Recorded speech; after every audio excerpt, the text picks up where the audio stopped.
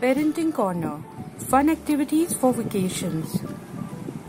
Vacations are for fun, being free from books and homework.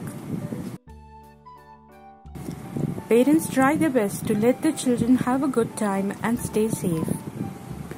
Children with autism, ADHD, get bored easily and need activities to keep them occupied. Many fun activities and games help children learn skills. Children with disorders can improve gross motor skills, problem solving, memory through fun activities.